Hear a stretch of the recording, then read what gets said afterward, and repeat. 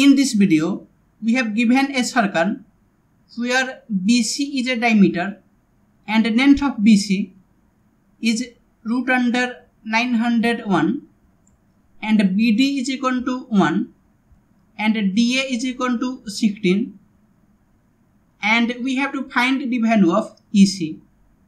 So suppose EC is equal to X, and now if we join DC,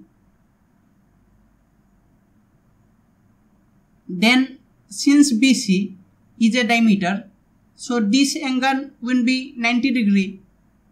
And now if we use Pythagoras theorem in triangle BDC, then this length is root 901 and this length is 1. So this length will be 30. And now since angle BDC is a 90 degree, then angle ADC also will be 90 degree. And now we can use Pythagoras theorem in triangle ADC. So AD square, that will be 16 square, plus DC square, that will be 30 square, will be equal to AC square. And 16 square is 256 plus 30 square is 900 is equal to AC square, and we get AC is equal to root 1156, that will be 34. So we get AC is equal to 34 and we have EC is equal to X. So AE will be 34 minus X, and now we can get AD into AB is equal to AE into AC.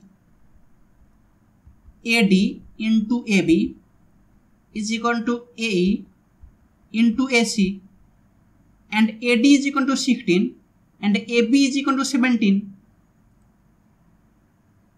AD is 16 and AB is 17 is equal to AE is equal to 34 minus X and AC is equal to 34. AE is 34 minus X and AC is 34. And now 17 times 2 is 34 and 2 times 8 is 16. So we get 8 is equal to 34 minus X, or X is equal to 34 minus 8 is 26. So EC is equal to 26.